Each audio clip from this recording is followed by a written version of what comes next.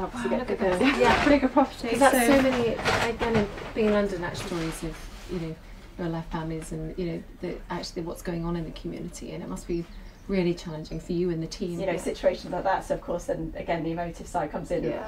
Well, what does my 5-year-old have? It's size sorted and then goes into the boxes, and then we let the referral partners know that it's all ready. Obviously the more reliable ones we have, as you can see here, it means that we can trust them obviously with more jobs, because we know that. Have you both volunteered here for a while? Since the beginning of the year. That was There's a lot of, it's physical, yeah. So it's not so physical, and yeah, very raw. So there are bags here. This will be none of this is particularly sorted though, so I'd probably use. Thank you very much. Otherwise, you would be rummaging through there for a very long time. I'm going to do that box there now. These are all back.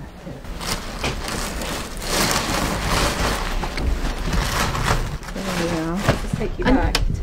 I mean, we forget how Tiny they were. Are we going on to you'll lose Shall we?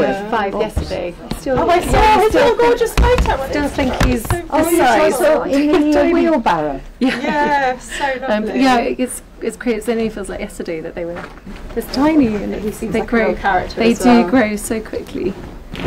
But in terms of sort of volunteers, when you first started, did it take you a bit of time to get sort of used to where everything was? This is your bag, so I put it. So normally what we try and put in